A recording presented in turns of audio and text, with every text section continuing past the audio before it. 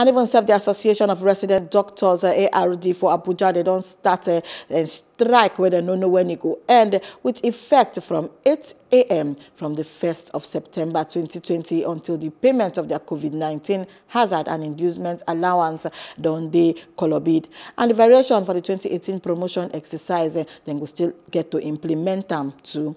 And even self-president of the chapter, Dr. Roland Ikpovo in Sama, said this na communique on Monday evening after their online emergency general meeting sake of expiration of a 14-day ultimatum and with them being summoned to the FCT administration on top the non-payment of COVID-19 hazard and inducement allowing to health workers and other pending issues as it take they contained for the communique where they submitted to the administrate and with them datum 14th August 2020.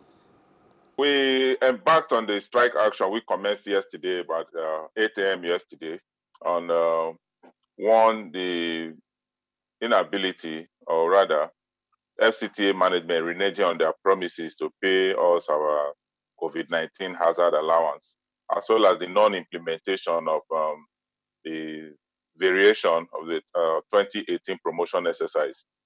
We've been on this issue of COVID allowance for quite a while now, since June, where our national body, the Nigerian Association of Resident Doctors, embarked on a nationwide strike, of which the COVID hazard allowance was one of the issues.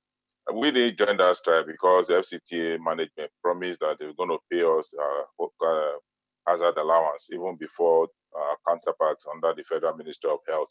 But unfortunately, 2 months plus down the line, we are yet to receive the COVID hazard allowance. I got a call from the acting secretary or Health and Human Services Secretariat who informed me that the minister has approved the payment of the COVID hazard allowance, and they also sent me a confirmation.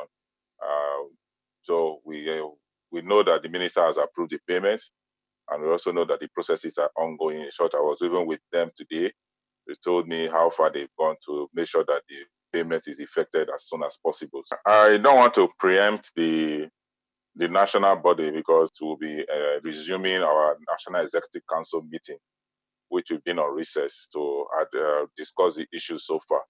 For now, AROGFCTA, we are on strike, and if peradventure the national body declares strike, as a branch and an affiliate, we are duty bound to also join. So we cannot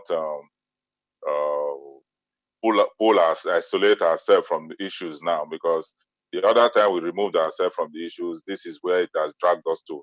Maybe perhaps if we have gone on strike that other time, maybe our own payment would have been gotten.